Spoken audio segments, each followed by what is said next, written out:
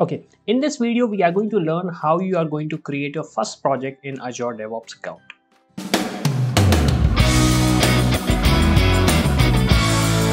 So basically what we are going to do, we have Rohan here and he wants to understand how he has to create a new project in Azure DevOps account. So let's get into that. Okay, so you can see now we are inside our Azure DevOps account, and obviously in the previous video we learned how to create the organization and how to do stuff with that. But now let's simply click on creating a new project. Now I want to mention one thing: if you have not yet created any account, I should say any project in your Azure DevOps account, so this is what you are going to see. So here what I'm going to do, I'm going to simply put a name to my project. So I will say hello world project. And again, I don't have to give the project name, and I'll say, the project prefix if I may, or suffix if I may. Now I'll say this is a hello world project, and I am going to do some crazy stuff here. Now I want to mention one thing. If we talk about the visibility section, we have a public visibility and we have a private visibility. Public is something which is available for everyone. They can have the read access at minimum, and in the private access, only the people whom you have authorized will be able to access that. Now if I scroll down, you will see something like public projects are disabled for your organization. You can turn on public visibility with organization policy. So basically, like, let's say if you want to add public project into your organization, what you can do, you can simply click on this organization policies, and that will redirect you to this specific page. And here you can see we are getting this option of allow public projects. So basically what is happening with this allow public project is that you can actually enable the public, or I should say general public, to access the various projects, or I can say we can create the projects which can have public access. But right now, since that is not our concern, we are not going to do that. So I'm going to simply go back to my portal, and obviously that everything is gone. So I will simply say hello world.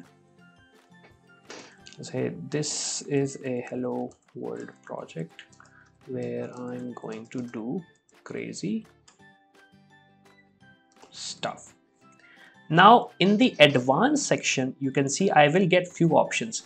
Version control. So obviously I will be choosing it because this is one of the most, or I should say most popular version control we have. And secondly, we have the work item process. So you have agile, you have basic, you have CMMI, you have Scrum. So obviously right now, for the sake of simplicity, I'm going to keep it basic, and I'm going to click on create project.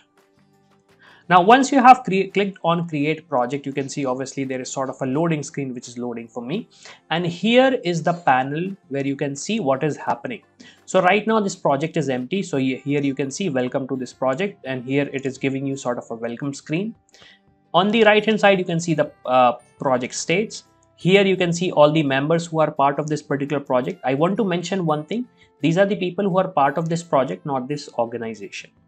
Now here you can see this is a private project, and obviously in case if you want to invite someone, you can invite them. Now over to the left hand side, you can see we are getting a huge menu, which is going to be the most integral part, or I should say most important part in any of the projects of Azure DevOps. So here you can see this is an overview. This is sort of a summary screen if I may. This is a dashboard, and obviously you can see this this dashboard does not have any widgets right now. Obviously we will be learning that in detail.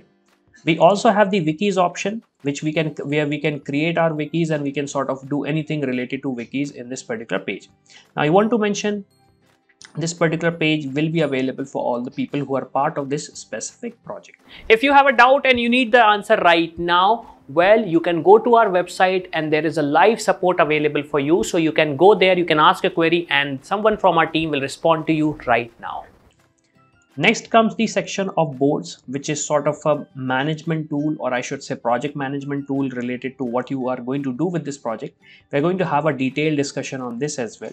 Then we have the repos. So whatever repos we have inside this specific project will be visible here.